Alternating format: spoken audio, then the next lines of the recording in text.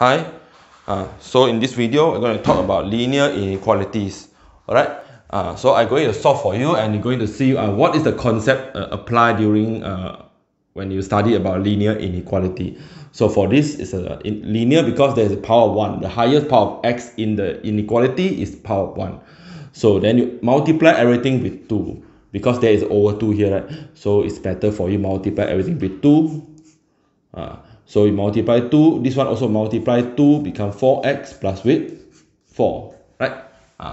So you can bring the x go to the other one side. So negative x minus 4x greater or equal 4 plus 2, 4 plus 2, right? So you have 4 plus 2 as 6, and x minus 4x is negative 3x. So this is the important part here where you must, it's very important, because once you divide both sides by negative, you divide both sides by negative because you want to get rid of the negative 3, so you divide both sides by negative.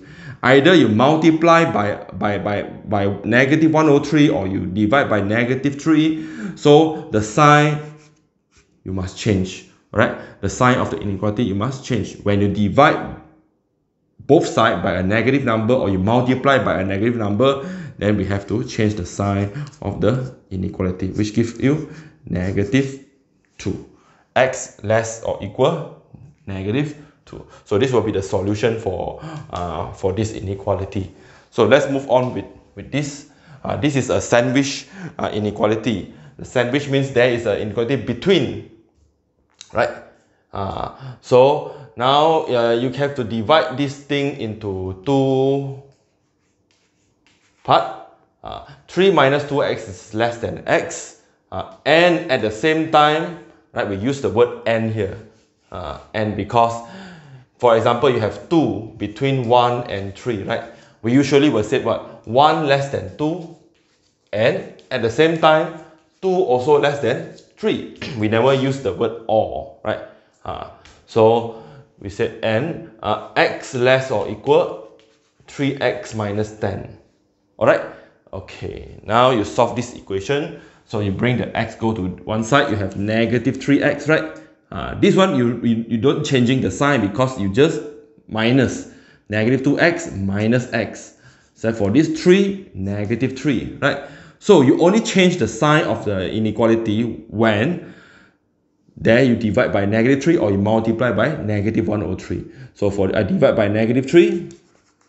So if I divide by negative 3, so then I start to changing the sign, right? So that I can get x greater than 1, right?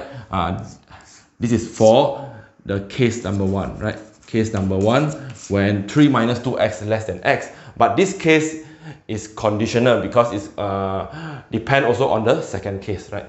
So the case 2 here. So the case 2 here is the x less or equal than the 3x minus 10. So then you have x minus 3x less or equal negative 10.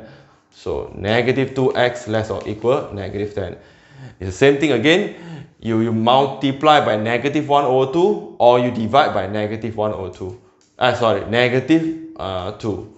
So once you divide by a negative number, you will change the sign.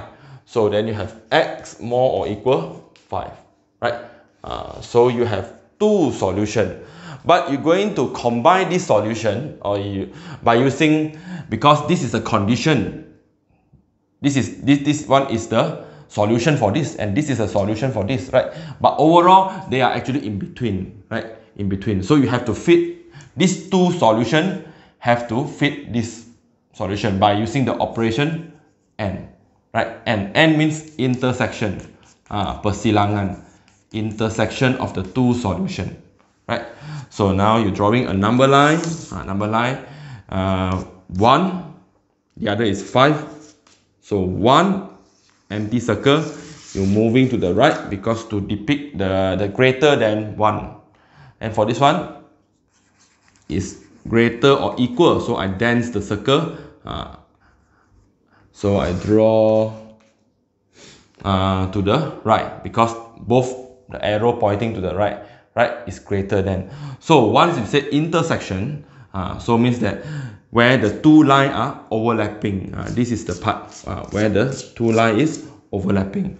So what's the solution? The solution will be x greater or equal 5, right? X greater or equal 5. So because there is a solid circle here, right? So how to know that whether your solution is correct or not? Right? This is an extra knowledge for you. So how to know whether your solution for this is correct or not? Very simple. You choose a number inside the range. Any number that are less than -2.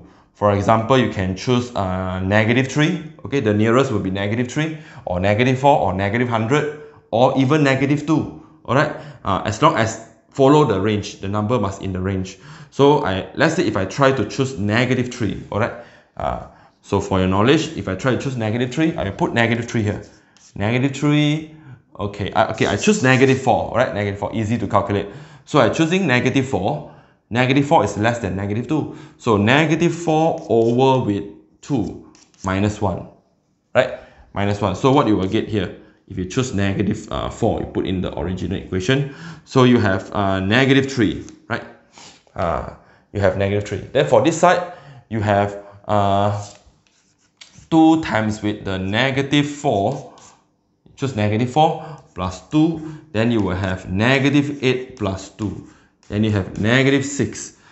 Definitely -3 is more than -6, right? It's more than -6. So means that this is correct. But if you choose a number that not in the range, for example, -1, 0, a positive number, so you put inside here, it will be a false statement, okay? False statement. So this is the solution. This is the same thing also. So you choose if you choose a number greater than 5, you check the number will always in between, alright? In between. So you can try yourself. Alright, that's all for this video.